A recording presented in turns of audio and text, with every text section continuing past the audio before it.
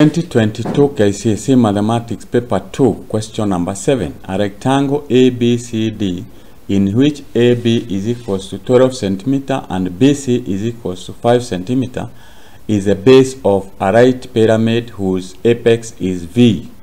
VA is equals to VB is equals to VC is equals to VD is equals to 13 centimeter. Point M is the midpoint of the edge VC. Calculate correct to 2 decimal places the length of line AM, and you get 3 marks. So to be able to see this clearly, let's draw the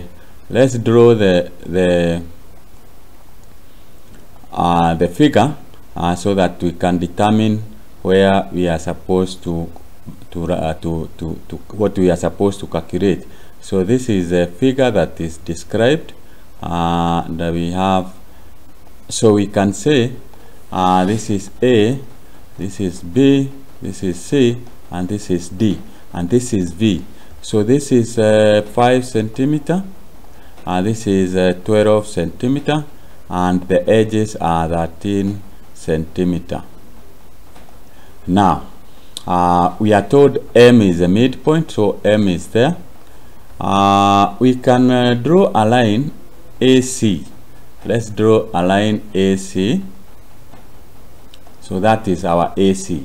Since this is a right angle triangle, we can be able to get AC. AC is equals to the square, using the Pythagoras theorem, the square root of 12 squared plus 5 squared is equals to the square root of 144 plus 25 is equals to the square root of 169 is equals to 13 centimeter. Then we are supposed to get this line here. Maybe we use a different color, that line here.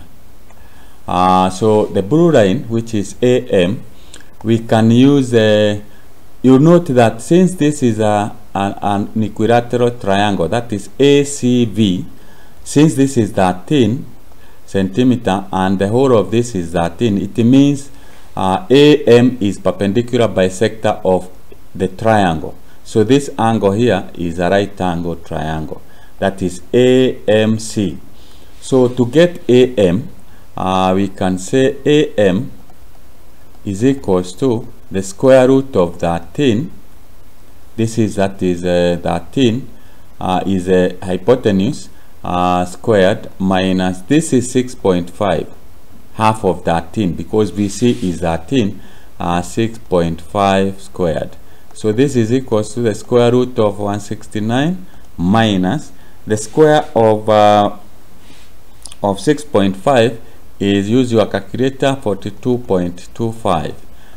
When you subtract, you get the square root of 126.75. Use your calculator to get the square root, and you find it is 11.25833 and other numbers. And since we are told 2 decimal places, then we say it is AM is equals to 11.2 because the next number after 5 is 8. We add 1 here, you get 6 centimeters. So that is the value of M. And that's how you work out that question. You'll be able to get 3 marks.